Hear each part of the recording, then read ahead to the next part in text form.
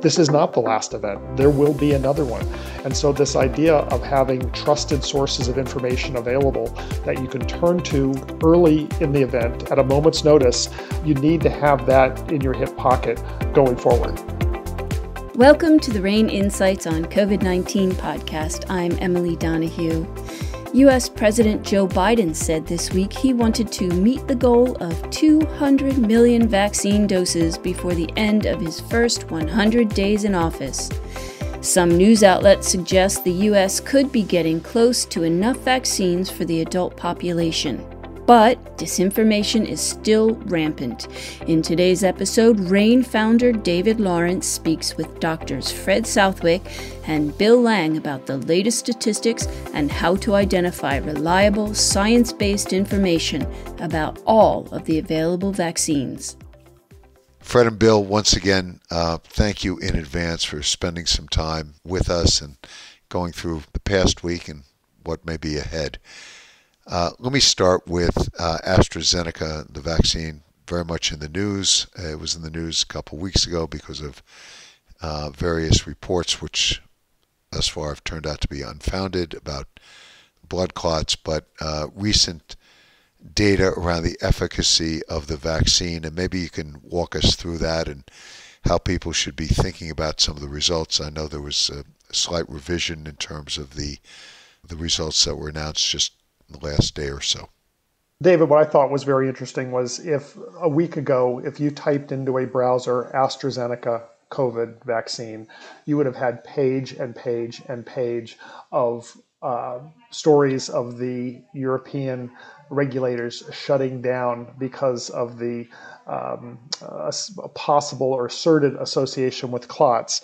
And then later in the week, again, pages and pages and pages of articles discussing the fact that they used interim data to put out the news release with their initial results and how that was just awful. Well, then this week, the reports are that no, there is no association that can be determined between the vaccine and clots. And in fact, the incidence of clots appears to be less than in the general population. Now, that's not statistically valid less, but there was certainly statistically there was no increase.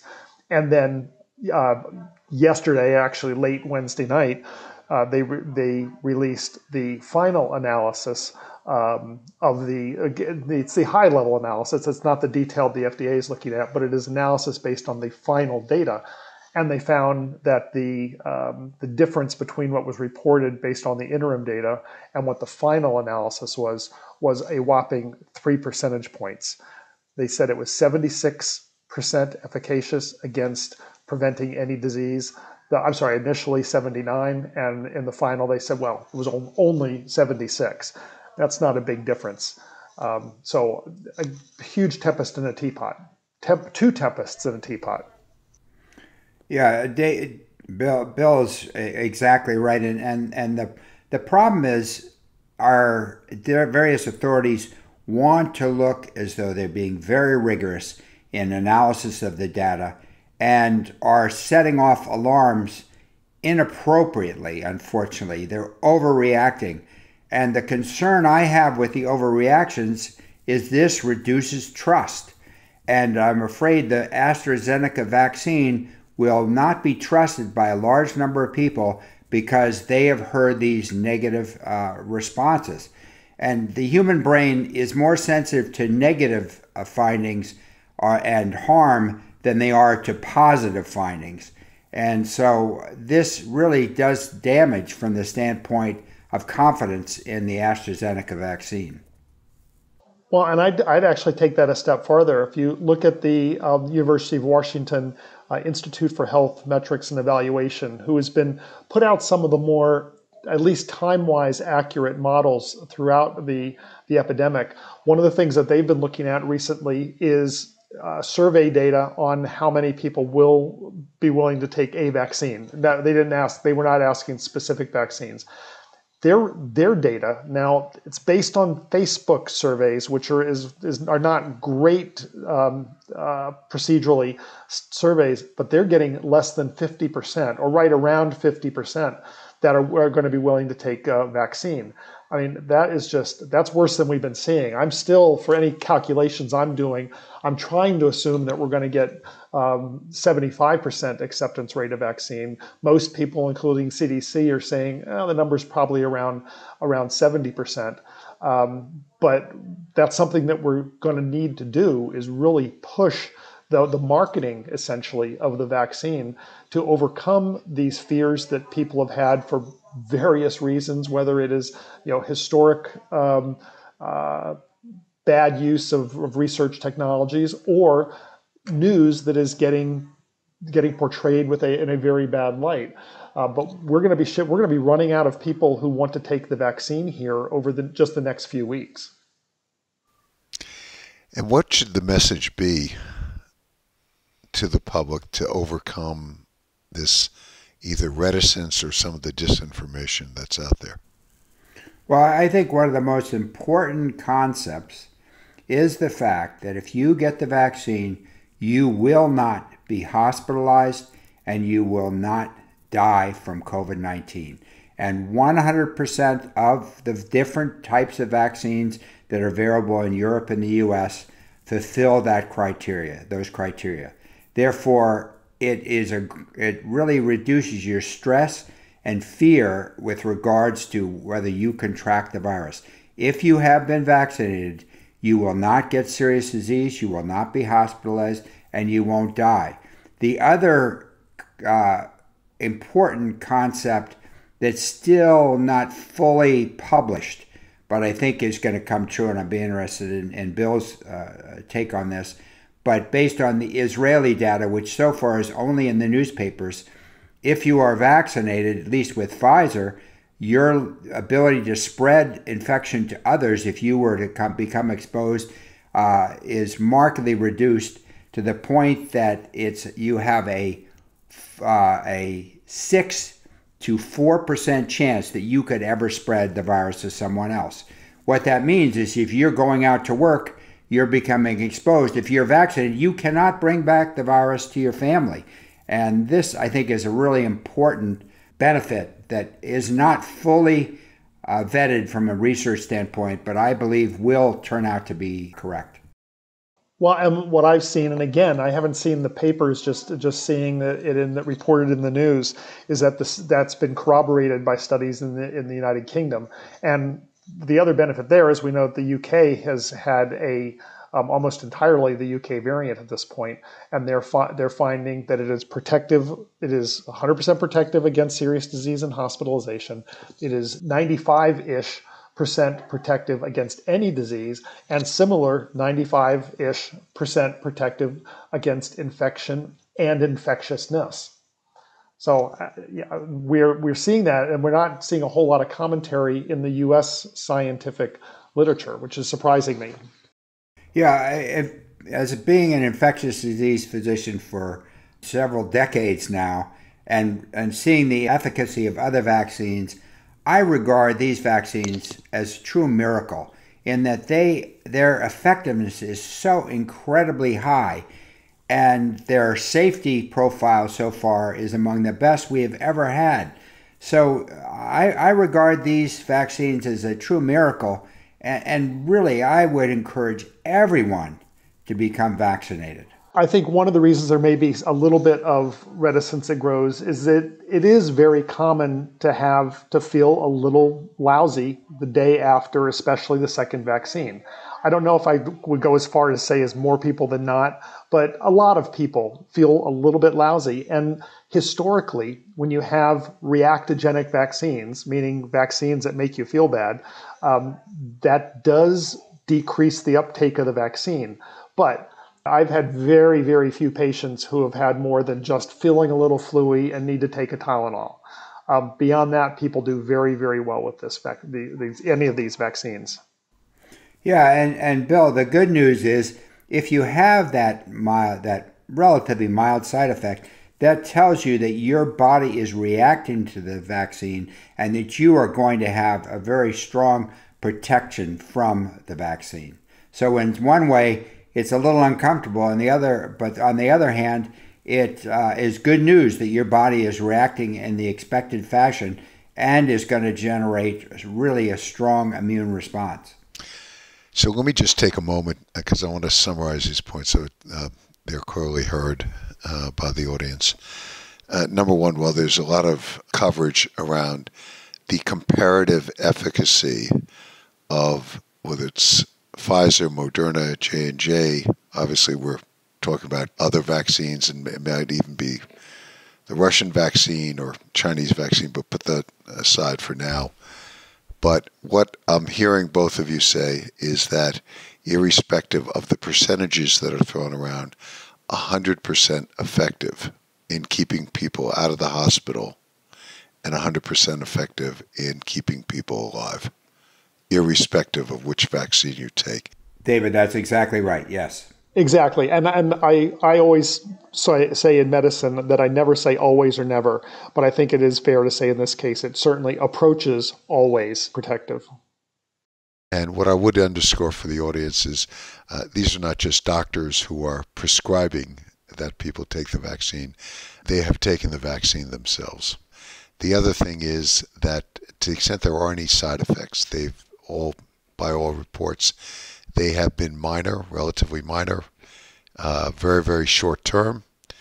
And what I'm hearing both Fred and Bill say is that very often that is an indicia that the vaccine is having its appropriate effect, or at least after the second one, and that you are being protected. Am I understanding that correctly? Yeah. Yes. To be fair, there have been sporadic reports of some immune complex related disease, but very, very, very small numbers given as of today, roughly 140 million doses that have been given. There are, in the U.S. alone, there are some reports of things like kidney problems where immune complexes are deposited in the kidneys, but these are very rare. They happen. They're going to happen with any type of vaccine, generally speaking. But that complication rate is so infinitesimally small compared to the risk of getting disease and having a severe outcome from the disease. Yeah, the other serious side effect was immediate hypersensitivity reactions, and several were reported in Great Britain early on. But now that we've had a larger experience, an analysis of 10 million doses of vaccine from Pfizer, the 4.1 cases per million of immediate hypersensitivity or anaphylactic reactions. And for Madeira, I think it was about 2.5 per million. This is exceedingly, exceedingly rare. And just being on a plane near peanuts would have a higher percentage anaphylactic reactions than this vaccine. We'll get back to our conversation in just a moment, but I wanted to take this opportunity to let you know about a way you can get critical information on the COVID-19 pandemic delivered daily. Subscribe to RANE's COVID-19 Solution. Track key developments around the virus's transmission, economic and operational impacts, with critical news, analysis, and commentary to help formulate your own policies, procedures, and response plans. Learn more at ranenetwork.com. That's RANE network.com. Now, let's get back to the podcast. I'm also hearing from both of you, also including the conversations we have offline, that as people think about, obviously this has been a terrible year and tragedies where lives have been lost as well as impacted significantly. But as people begin to put this vaccine in context with other vaccines, things that we have from our childhood on to the flu vaccine to, as people get older, the need to protect against pneumonia and other things, from an efficacy standpoint and a side effect standpoint and a risk standpoint, these are vaccines that people should not be worried about and are among the safest and the most effective that have been produced in modern history. Yeah, David, I would agree. And what we try to think about is risk benefit. Here, the risk is exceedingly low. The benefit is huge. So if this is one of the largest differences between risk and benefit of any treatment I've had anything to do with. And David, the other thing that many people say, well, I don't want to take a vaccine that was invented and developed and tested in less than a year. That's not the case. I mean, these vaccines, they really started, the bench research is years and years and years old, but starting a vaccine related to coronavirus started with SARS and MERS. So there was a huge amount of research that was done. It was just the home stretch that was done in the last year. I wanted to take a moment, just continue reports about potential variants and what people are seeing, what's developed over the last week, and what we should be looking for now. In the United States, the biggest and very important point is that the variant that we're seeing is almost entirely the UK variant. And while the UK variant may be somewhat more infectious, somewhat more virulent, it is susceptible to all of the various therapies and vaccinations. So we don't need to change course. We're just continuing the course. That doesn't mean that we ignore the other variants that may be developing. We need to maintain surveillance, need to maintain studying and looking for ways that we could mobilize treatments and vaccines quickly should there be a change. But none of that is applicable right now. Yeah, I agree with Bill. But one of the concerns I have is that a number of governors have backed off in infection control measures that will prevent the spread of the virus. And in order for their new variants to develop, it requires that new people become infected. And the more people that become infected and the longer that elevation in infection rate persists, the more likely we are to have a vaccine, a variant that escapes the vaccine. Now, what's going on is as more people are vaccinated, the actual selective pressure for a variant that actually can override the vaccine is more likely to become selective. That's why when a governor decides to stop mass mandates and allow everybody to go to small enclosed areas at a normal crowding, they're really playing the game of Russian roulette. And the probability is, if this continues, that we could select for a variant that will escape the vaccine. Good news, so far that has not happened.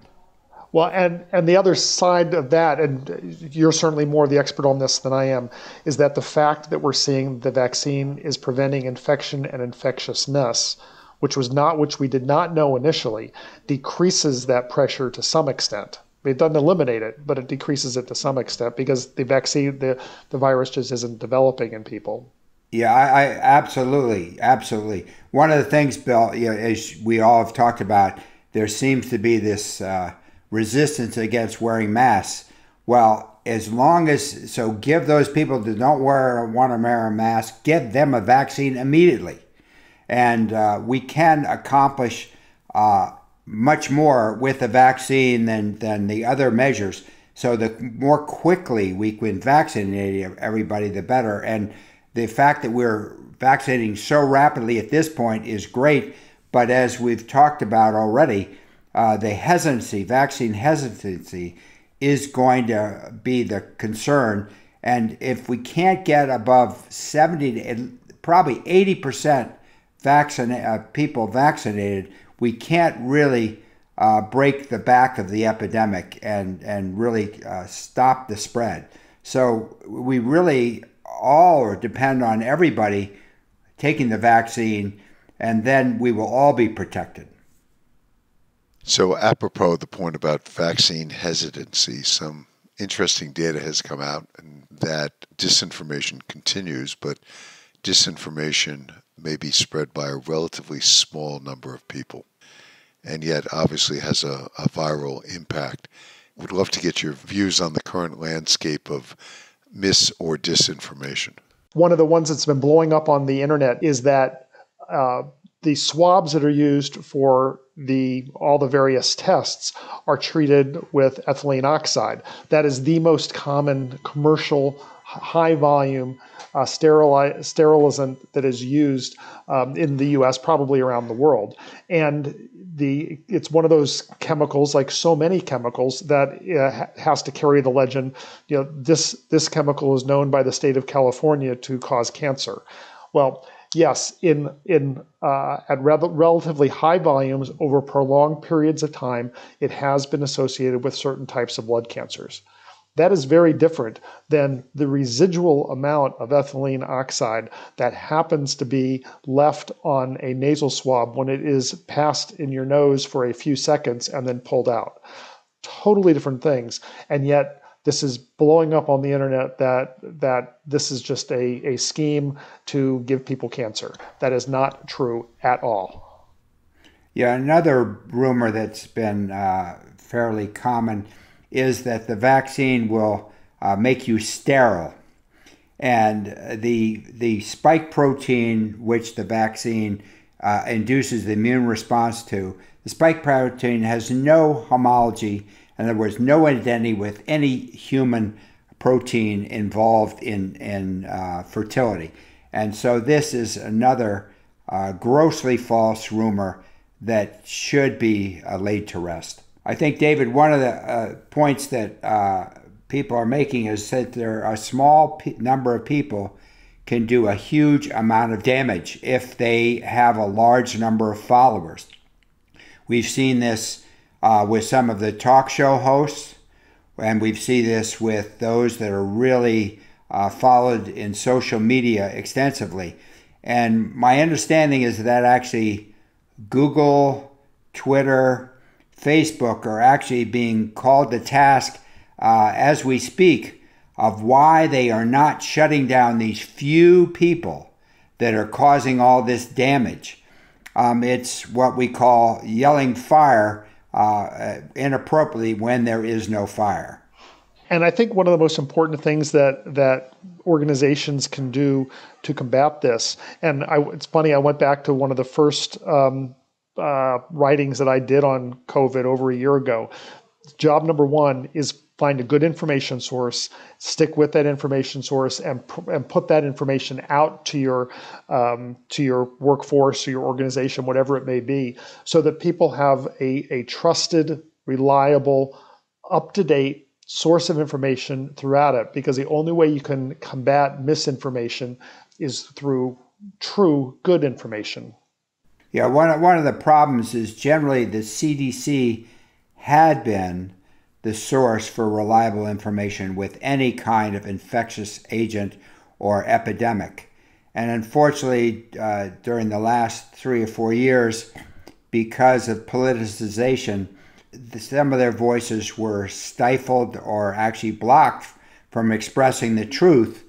And so as a consequence of that vacuum, I think other people have been able to fill in who are not experts and that do not understand infection or infection control and pathogenesis. And unfortunately, I think we have all suffered the consequence of that. It's no coincidence that the United States, with 4% of the population, has over 20% of the deaths, and we have by far the most deaths of any country in the world. So let me revisit something we discussed in some of the earlier podcasts. For those people who don't want to go to the CDC or want to go to additional sources other than those that are linked with the government, including state health department sites, etc., where would you guys recommend people look? That's a tough question, David, because I've seen it's changed across the course of the pandemic. What I've tried to do for the most part from my end is look at data and not so much the analysis. And for that, my favorite source of data has been actually the Washington Post. They've had just a wonderful compilation of data as we go. But then for analysis, I've tried to look at some of the academic literature, but even then, there have been problems with the academic literature becoming politicized. So it's almost like you have to take everything with a grain of salt, unless it is, hard numbers.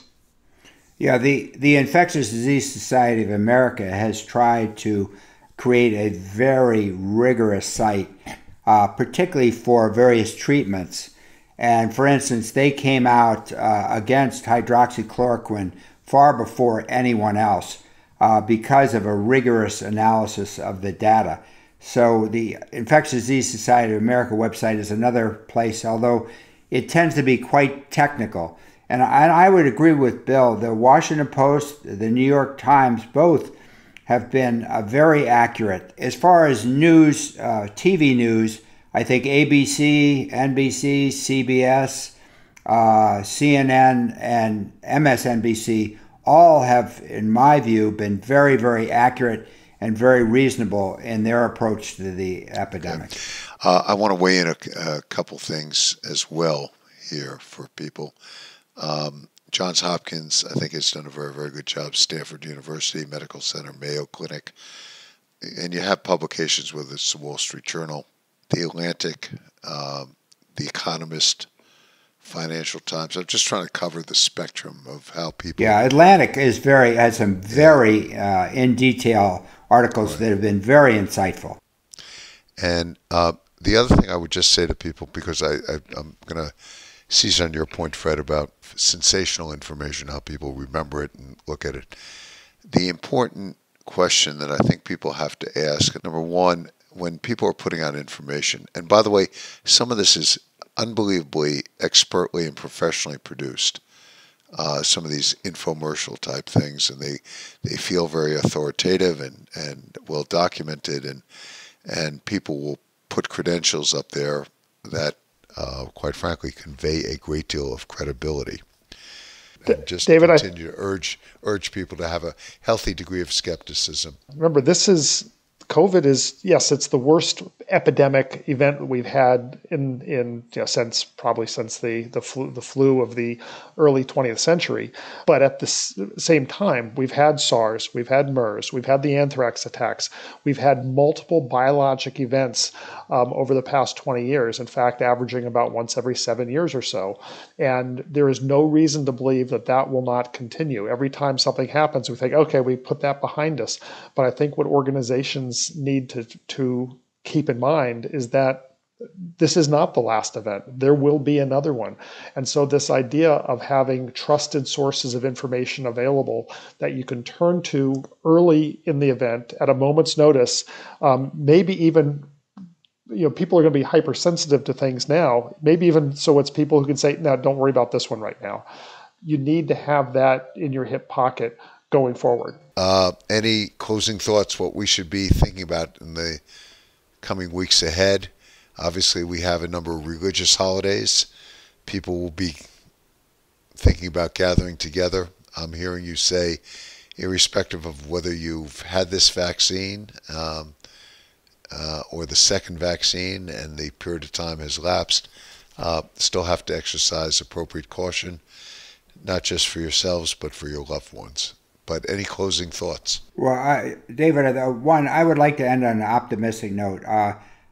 Remember, we have this incredible tool now, the vaccine, and it's going to be opened up over the next several weeks to everyone 18 and older. And what will happen when we get the younger people vaccinated, the spread is going to dramatically decrease. What we did, and I agreed with the strategy originally, focused on those that would suffer the most harm if they were infected. Many of them were actually not spreading the infection, but suffered the consequences of others spreading it to them. Now, when we go to the younger age group, we're going to shut down the source of the viral spread. And hopefully we will get below a reproductive rate of 0 my hope is by June. And if we could do that, if everybody will be concerned with their fellow man and take the vaccine, we could go back to a relatively normal life by the end of June, hopefully. Now, the other concern is if we don't achieve herd immunity, the epidemic will smolder. There will be a long tail, and we will never really be allowed to bring down our guard or to return to a totally normal approach to life. So this is a very important period, and we really need to guard against disinformation, and we need to encourage all of our friends and family to be vaccinated. And the last point that I agree with everything he said, and the last point that I'll make is we have not in several weeks talked about treatments, but because unfortunately the disease continues, but there are some treatments in the wings. They're not ready yet. We still really only have the 3 treatments that are steroids, remdesivir, and monoclonal antibodies, several versions of those. But there are some antiviral treatments that are in the wings that the preliminary data is just looking phenomenal on, better than Tamiflu for flu. Bill, I think that's a great point, and I'd actually like to address this in our next podcast. I'd like to further acknowledge all these people who are working on the front lines in administering the vaccines, and because it does take a village, and they're incredible volunteers now who are coming forward, and I'm aware of people out of our fire department here in New York who are administering the vaccines, and it's very interesting. There's almost this volunteer army that seems to be coming out across the country to help roll this out. So thank you guys very, very much, as always, for these insights and your honest sharing of knowledge. Thank you, David. Thanks, David. Dr. Bill Lang is an expert in public health responses to biological incidents, including pandemics. Dr. Fred Southwick is an infectious disease specialist at the University of Florida College of Medicine. Individuals and organizations turn to RANE for risk intelligence that cuts through the hype to focus on what they need to know, what to expect, and what to do. You can sign up for our coronavirus solution to get critical information on the COVID-19 pandemic delivered daily. Visit us at ranenetwork.com. That's RANE network.com. I'm Emily Donahue. Thanks for listening.